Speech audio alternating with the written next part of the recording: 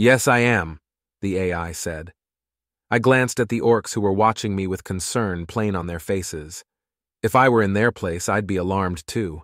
Hell, I probably should be, and this machine in my head is likely the reason I'm not. On the other hand, a lot of things make sense now. The translations, the shape of my magic pathways, the speed with which I've been picking up skills, all of it can be attributed to 10. I met eyes with Ysith. I'm coming with you, I stated. The silence I had broken returned much heavier than before. Ysith, Joni, Yulk, and Matri looked confused. Nash looked angry, which is quickly becoming his default expression. Thunra crossed his arms and grinned widely at me. How come? Thunra asked. Our investigation has resulted in more questions than answers, I replied. There might be more information where the monster is, plus it turns out I'm a mechanically assisted fighter. Nash stopped looking angry. The machine helps you fight? Yeah. My answer was met with silent contemplation, but after a few moments Thunra started shifting uncomfortably. He looked to the others and then locked eyes with me. I don't know what everybody else is thinking about, but you're still level 5, ain't you? He asked. The thing we're going to be fighting killed orcs that were a bunch of levels above you. Is the machine thingy going to be able to help you that much? It was a valid question, and one I didn't know the answer to. But what else can I do? I have to find out more about how I got here so I can figure out how to get back. I need to get back. 10. Do you have an answer to his question? I thought. Yes, I do, 10 responded hesitantly. I'm learning that the Curagard system measures level primarily based on skills, not actual physical ability. My assumption is that physical ability is either augmented by skills or gained by the process of acquiring those skills, and is thus accounted for in that way. So in theory, I should be able to augment your physical capabilities to a degree that would put you on par with higher-level monsters. How much higher? Unknown. Haven't even seen you walk yet, 10 said. With more data, I'll be able to bypass your body's natural self-defense systems, causing you to hit harder and faster. The human body underestimates its own abilities by quite a bit, it would seem. Bypassing my self-defense systems sounds pretty dangerous. The self-defense systems overcorrect to make certain that you don't hurt yourself when you throw a punch or a kick. I can make that correction with a much more narrow margin, allowing you to use more force without hurting yourself. Okay, 10 says it can help, but it doesn't know by how much, I told Thunra. It would be safest if I stayed in the rear, so I probably wouldn't be holding you back. Probably? Shit, Thunra said. I want to see what you can do, kid, but... Yeah, I'm not sure that we can keep you safe, Matri added. There's another problem, Nash said coldly. Yulk and I would have to go as well. Mom would never forgive us if we didn't, even if you survive. He's right, Yulk chimed in. Still, if we stay in the rear, we should be fine. There's no doubt that 4 over 20s will keep the monster busy enough to ignore us. I don't know. I've got a bad feeling about this, Nash replied. Yulk and I stared at Nash while he mulled it over. After a few moments, Thunra and Matri joined in on the staring. Finally, Ysith crossed her arms and began to glare at Nash. Nash looked around and settled his gaze on me. Fine, he sighed heavily. We stay in the back, though. If things go south, we run. Deal? Deal, Yulk and I lied in unison. I stood up and was struck by how different I felt. Lighter, faster, and much stronger. I didn't know if it was 10 or the table responsible for this, but it felt amazing. As I followed after the orcs, I noticed something else was different. I was nervous, but my heart wasn't hammering away in my chest. It was beating its normal rhythm, as if I didn't have a care in the world. 10, are you controlling my heart? I asked the machine. No, just regulating it. Saving you some energy by making sure your heart rate stays steady, 10 answered. Would you like me to stop? It's fine. Are you also regulating my muscles? I haven't quite figured that function out yet. Working on it, though. Well, that answers the question of whether it was 10 or the table that gave me my power-up. What did that thing do to me? I looked at my hands. My scar had become even smaller, which means that the table somehow healed me. What else did it do? 10? Is there anything weird about my body? 10 took a second to respond and said, Define weird. What are the differences between my body and that of a normal human? Huh. Now that I think about it, your bones and muscles are denser than they should be. Not quite to the point of osteopetrosis, but we should definitely add at least 5 pounds of fat to you before you try to go swimming. What? I asked. Why? Well, it's extremely unlikely that you're still buoyant, which means it will take much more effort and energy to keep you above water.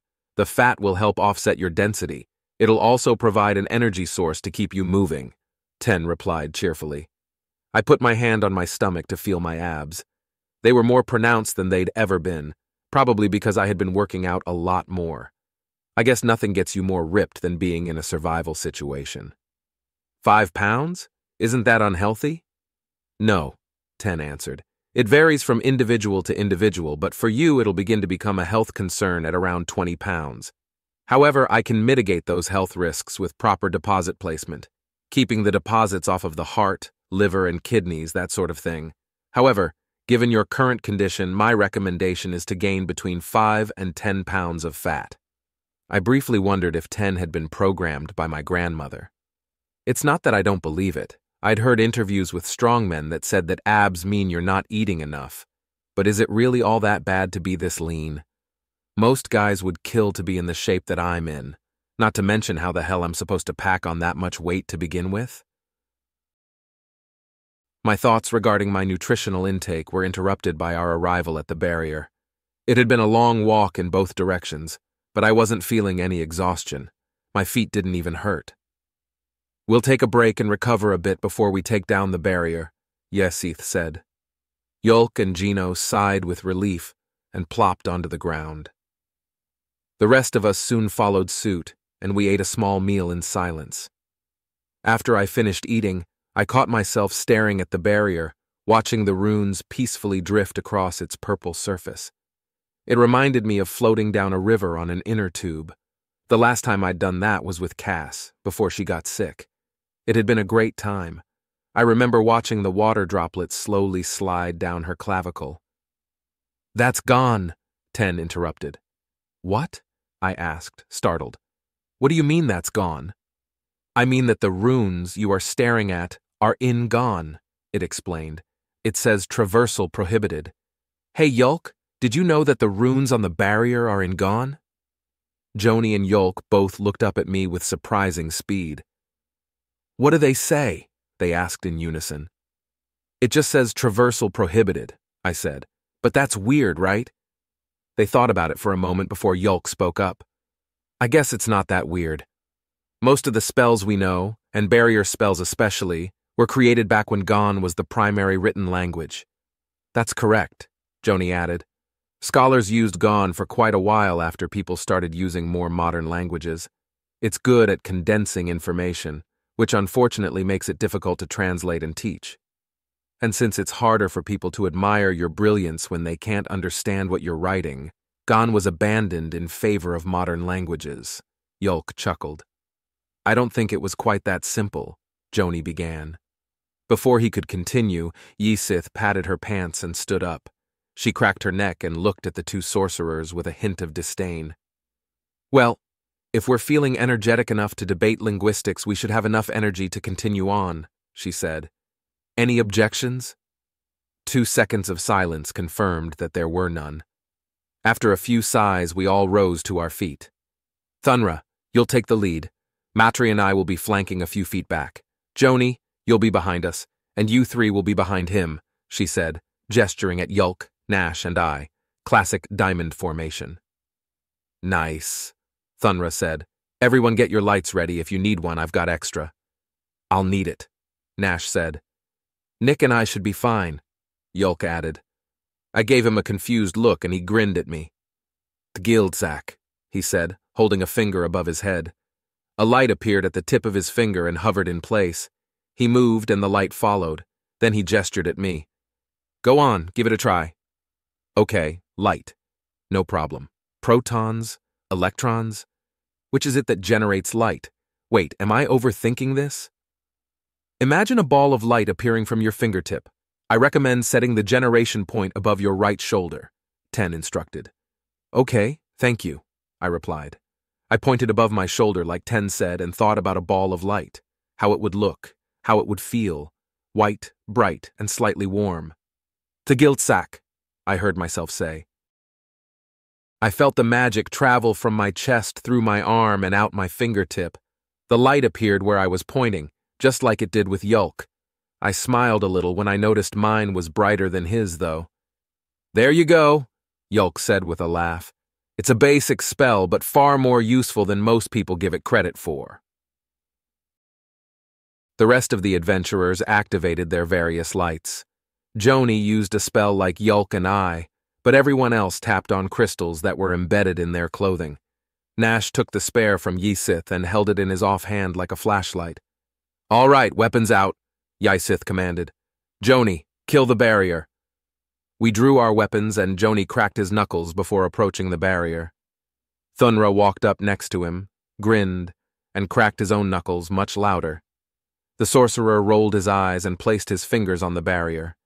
He said something quietly and the runes on the barrier rushed to its center, creating a strange-looking opaque bump. Joni placed his hand on the bump and said, "Imeses Nepo." The barrier quickly shrank into the bump, transforming it into a crystal. It began to fall, and Joni caught it with a quick motion. He placed the crystal in his pocket and gestured down the passageway. "After you," he grinned at Thunra. Thunra nodded and started walking. We all fell into formation with Nash and I flanking Yulk and ventured into the darkness, being careful to avoid the damaged portions of the floor. The shredded bricks definitely looked like some kind of plastic, and I recalled the notch in my sword. What kind of material could this be, and what the hell could slice through it? I looked closer at the slashed lights and had a moment of shock. For some reason I had been expecting fluorescent lighting, but these were solid chunks of what looked like glass. I shook it off, realizing that fluorescent bulbs would require power, and every other source of light so far had been either fire or magic. I suppose these would fall into the latter category. We went further and further into the dark, until the passage opened up into a room with pillars. I noticed that this room was brown, an odd color compared to everything else in this area of the dungeon. Then the smell of copper and rot hit me. Something deep within me recoiled at the stench, desperately trying to tell me that something was terribly wrong. "Blood," Yulk whispered. As we continued forward, we began to see splashes of white, and I realized with terror that the room wasn't brown. So many people had died in this room that it was drenched in blood. That's disgusting. Horrible. What could have done this? What kind of monster are we going to fight? What the hell was I thinking, dragging us in here? We need to get out of here. My heart thundered in my head as panic rose within me, and I nearly threw up before a wave of calm swept over me. Ten's messing with my brain chemistry, making me calmer, letting me think. I sighed in relief, but almost retched again at the smell.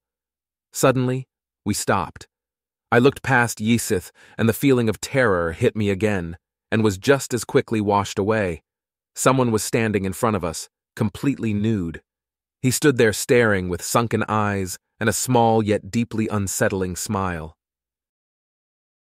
The creature's skin was unnaturally pale with the exception of both old and new scars covering it, like pink and purple paint slashed onto a bleached canvas. Long claws gleamed in the light that we were providing, and the fur running along its body was as white as the long hair draping down from its head. It mouthed a word without uttering a single sound, but I knew what it said. I'd seen mouths make that motion hundreds of times. In perfect English, it had mouthed the word food. A cold knot formed in my stomach as it grinned, and I saw teeth in a shape that I hadn't seen since I'd come to this world, except in my own reflection. "Threat identified, human male, likely modified and acclimated to dark environments," Ten informed me. I didn't even get to respond before it rushed forward with unbelievable speed. Its target was Thunra, who managed to catch the creature by the wrists before the claws impaled his head. I could tell the orc was struggling, but the thing continued smiling. Ysith and Matri moved in unison so quickly I nearly didn't see them, weapons reaching for the creature's sides. It leapt into the air and kicked in both directions. As Yisith and Matri were flying across the chamber, it smashed both its knees into Thunra's jaw. Thunra crumpled to the ground, but before the creature could finish him off, Joni shouted something and flung a fiery blue and white spear at him. Without dropping its smile, the creature rolled out of the way and flung a piece of metal that was on the ground at the sorcerer, striking him in the chest and causing him to fall. It dashed forward with its claws ready to finish Joni, when suddenly it stopped dead and sniffed the air. I watched its smile fade as its head turned toward me. My eyes locked with its sunken black orbs, and it sniffed the air again. It was about to target me. I need to take the initiative. I readied my sword and began to charge at the thing. Nash shouted, "Nick, no, you'll—" And the creature gave a deafening screech filled with wretched hatred and rage, drowning out the rest of what Nash was trying to say. "Threat exceeds your current abilities," Ten said in my head. "Engaging combat mode." I didn't even get the chance to ask what it meant before darkness invaded my vision, and I slipped into oblivion. Joni crumpled to the ground, gasping for air. I hefted my axe, prepared to intercept the creature as it rushed forward. Then the thing suddenly froze in its tracks and slowly turned to Nick, sniffing the air.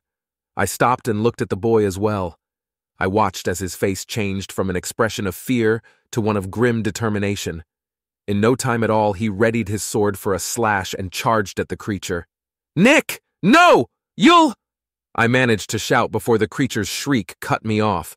It was a terrible sound, filled to the brim with bile and fury. It was loud enough to hurt, and I instinctively blocked my ears. I watched in horror as Nick's eyes glazed over and he stumbled for a brief moment. Then he caught himself and rushed forward at an incredible speed, faster than I'd ever seen him move, even with dash. The creature recoiled at first, then leapt at Nick with its claws at the ready. Nick ducked the claws and brought his sword up in a slash. The creature contorted mid-air, avoiding a fatal blow. The thing leapt back from Nick, and I watched blood drop from its left forearm. My breath caught in my throat as I realized that it was hanging on by a loose flap of flesh, the bone having been cleaved clean through. "Fucking hells," Yulk whispered. Nick immediately rushed after the creature with his sword low to the ground, going for another upward slash. The creature grabbed its arm, holding it in place, and with a screech, it fell back. Nick chased after it, but the creature managed to stay just outside of his range, leaping off of the pillars to increase its speed. Nick changed up his attack pattern and attempted an overhand slash, but the creature ducked him and landed a hard kick that sent him back several feet. My blood ran cold as I realized that the same kind of kick that had sent the over-20s flying didn't even faze the boy. His eyes were locked on the creature, and his face was devoid of any expression at all. The creature, on the other hand, was grinning once again. It extended its arms like a bird, and it took a second for me to register that it wasn't bleeding anymore. The damage that Nick had done was completely healed. "Nick, use your magic, like with the rats!" I shouted. The boy didn't seem to hear me, or at least he didn't act as if he did. He held his sword straight out in front of him in a sort of bastardized fencing stance. It was pointed directly at the creature, and in response, the creature curled its fingers until each and every claw it had was pointed directly at Nick's head. I was so enraptured by this standoff that I didn't even notice Thunra get off the ground.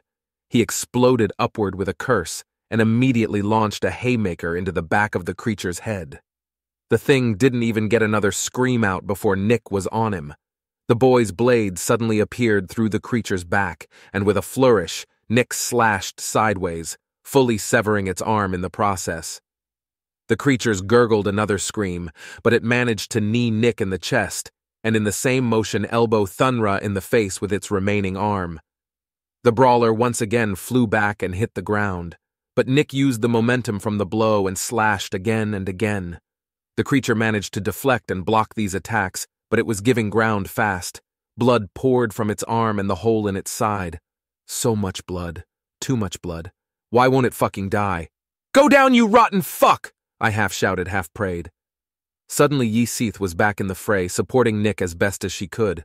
The beast and the boy were moving at speeds that made my head spin, though, and she was barely managing to help. I realized that Yulk and I had no chance of helping. I've never felt so weak and helpless. I gritted my teeth as I watched Nick and Yesith trade blows with the creature. Out of the corner of my eye, I saw Yulk move. I glanced away from the fight and watched my brother kneel over Thunra. The brawler's nose was barely connected to his face, and one of his eyes was hanging out of his head by its nerves. I winced, but Yulk reached down and put the poor orc's face back together. Then he placed his hand on Thunra's forehead. "Leia Retargsak," Yulk said. A bright greenish-blue glow emanated from his hand. It had been a while since I'd seen Yulk cast such a powerful healing spell. Once the glow diminished, Thunra coughed and sputtered up some blood and rolled onto his side. "Don't get up yet. Catch your breath," Yulk ordered. "Gotta fight. Gotta kill that fucking thing," Thunra replied between coughs. "Nick's got this. If you must rejoin the fray, await a good opportunity. Don't get blindsided again." "Good advice," Joni gasped. "Me. Next. Please." The wheezing sounds coming from the sorcerer made me look at him. The chunk of metal was lodged firmly in his chest. I followed Yulk over to Joni and realized that if it had impacted just a little to his left, he'd have died instantly. I looked at Yulk and he nodded, so I reached down and pulled the metal clean out of Joni's chest. Yulk once again cast a healing spell, and I looked at the metal. It was a piece of breastplate. The engraving was unique, and one I recognized very well. This is what's left of Graz's armor. I grabbed a rag from my pocket and cleaned the blood off of it, then put the rag and the piece of armor back in my pocket. If we survive this, I'll give it to Graz's wife. No better way to honor my former team leader. Another scream returned my attention to the fight.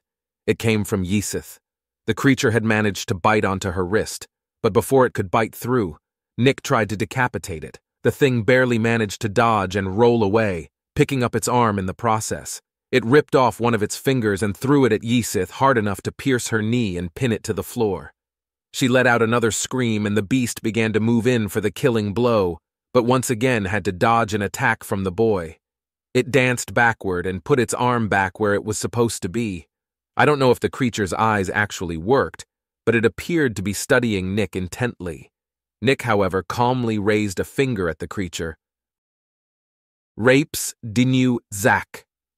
A massive amount of magical energy flowed from the boy's finger, creating a cyclone that speared its way toward the creature. The thing leapt to the left, but the edge of the wind spear caught it in the side, tearing off a sizable chunk. The creature fell to the ground, doubled over from its wound. Nick continued to point and took a step forward, pooled blood from the beast splashing under his boot. Rapes Denu Tzak. The thing rolled, but not fast enough. The second wind spear caught it in the leg, ripping it to pieces. Nick took another step forward. Labyrinth Zak. The hairs on my arm and neck stiffened as the arcane energies ignited the air in front of Nick's finger. The red and yellow flame grew several feet in size, but then condensed to the size of a fist and changed color to blue and white. It flew at the creature faster than my eyes could track, and an extremely loud boom sounded before it even made contact. I covered my eyes with my arm as the flash of the flames lit up the chamber. The creature screamed once again, rolling on the floor and writhing in agony. Once the flames died down, Nick stopped pointing and leapt at the creature, sword raised and ready to strike the killing blow. Landing astride the creature, he brought the sword down, and my breath caught in my throat as the creature managed a desperate swipe at the blade. I watched it clatter to the floor, right next to two others. The boy was not deterred in the slightest. He slammed the basket guard into the creature's sternum in a move that I was very familiar with. Breathtaker strike. The creature's arms spread open as it bounced off of the ground from the blow. Then he did it again, and I heard bones crack. The creature struggled to scream, but Nick pinned its arms down with his knees and began punching it in the head over and over. The heavy bronze basket guard took a few blows before cracking the creature's skull. Then it took a few more to turn the creature's head into paste. Blood splashed onto Nick's face, but he kept punching until a small fragment of metal fell out of the beast's exposed brains. Nick barely glanced at before crushing it with what was left of his sword. He paused a moment and then stood up. He dropped his sword and took a couple of steps back before crumpling to the ground. Fuck, I muttered. I ran over to the boy. He was absolutely drenched in blood, but I doubted any of it was his. I stared at him for a moment, with mixed emotions. On the one hand, I felt kind of good about being right about how dangerous he is. On the other hand, he just went toe-to-toe with a boss that floored 4 over 20s in less than 10 seconds. My gaze lingered on the axe in my hand. I shook my head to clear away those thoughts.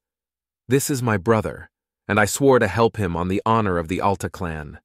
If I use this axe on him, I might as well use it on Yulk and my mother as well. It would be akin to spitting in the face of every one of my ancestors. I clipped my axe back onto my belt and checked the boy for injuries. I didn't find any, and looked up at Yulk as he approached. Matri's still out, but she'll live, he informed me. She'll probably forget how to do math or something, though. How's Nick? I think he's fine. He's covered in blood, but I didn't see any cuts, I replied. Damage. Minimal, Nick muttered. I looked down at the boy and then back at Yulk. We both had the exact same confused expression on our faces. I stood up and backed away. Hello? Are you 10? Yulk asked. A few moments trickled by before it responded. Yes. Sorry, I'm new to communicating in this way, it answered in a monotone. What happened to Nick? I asked with more concern than I meant to. Nick's sleeping. The altered human was going to attack him and Nick wasn't going to run away. I didn't have a choice, I'm sorry, the AI said, managing to add regret to Nick's voice.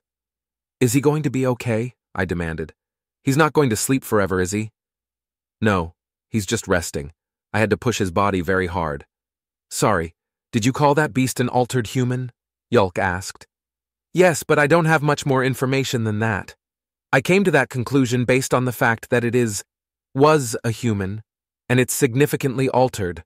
I do not know why, how, or by whom. I glanced over at the over 20s. They were all huddled around Matri, thankfully far enough away to be out of earshot. I turned back to the bot boy. So Nick could end up like that? I hesitantly asked. Not if I can help it, Ten replied. But to clarify, anything can end up like that, not just humans. I felt a mix of relief and concern. It's not that I necessarily trusted the machine, but something about the way it said that made me believe it. However, the thing that turned that human into a monster might still be down here somewhere. Well, nothing we can do about that, Yulk muttered. So, Ten, it's not that I think Nick was being intentionally misleading, but it's better to hear it from the source. What exactly are you? Honestly, I'm not entirely certain, Ten said softly. I know I'm an artificial intelligence, but I don't know who made me or necessarily why. Judging from my load order, I am intended to be a guide and translator, but I'm also able to completely override a subject's consciousness for combat purposes. I have a knowledge base, but the knowledge within it is specific to my role as a guide and doesn't answer any of my lingering questions. Also, some of the articles are apparently misleading. Knowledge base? I asked. A sort of specialized library, Yulk answered. Which articles are misleading? The article that details my combat mode, namely. The specifics for triggering it are correct, as well as how to trigger it. But it did far more damage than the article said it would, Ten replied. Subjects may experience unconsciousness for up to 30 seconds after combat mode has ended. Side effects may include nausea and vertigo. That's what it says, but judging from his Delta Y, the way his brain is acting, he's in a deep sleep. Plus, the strain I've put on his muscles means he's going to be sore when he wakes up. What, like an intense workout? I asked with a chuckle. Some people would kill to have a machine do their workouts for them. A little more severe than that, I'm afraid. Brains limit how they move muscles so those muscles don't destroy themselves. I'm able to override that and push muscles much closer to their point of failure. Combined with my ability to near instantly respond to stimuli, this makes a subject much stronger and faster. But it also wears them out faster, I interrupted. I imagine it also may damage internal organs as they struggle to keep up with the new, more intense demands of the muscles. Yulk looked at me with a raised eyebrow and nodded proudly. I may not be the traditional sort of intellectual, but I know muscles. And I'm also familiar with what happens when one artificially pushes them past their limits. The longer or harder one does that, the more intense the damage to the rest of the body becomes. So what's his problem then? I asked. Nothing I can't handle, Ten clarified. Would a healing spell help? Yulk asked. Oh, yes, actually, Ten replied excitedly. Why didn't I think of that? Yulk smiled and held his hand over Nick's chest. I turned to check on the over 20s as Yulk cast his spell. Thunra was helping Matri to her feet. A little wave of anxiety washed over me. How would they react to Ten? If they decided to take advantage of Nick's weakened state to destroy Ten, Yulk and I would be honor-bound to try to stop them. They're way too strong for us, though. The monster may have had the upper hand during the fight, but Yulk and I would have been instantly killed in that fight. Maybe we should keep this little chat to ourselves, I whispered as they began to approach. Probably not a bad idea, Yulk replied. Ten, stay quiet, please. There was no response as the others approached, which I decided to take as Ten agreeing with us. Thunra was grinning like a child, but mixed emotions were playing out on the faces of the others, like someone whose pupper took off a kid's hand, and now they have to put it down. I stepped in front of Nick as they got closer. This could end badly.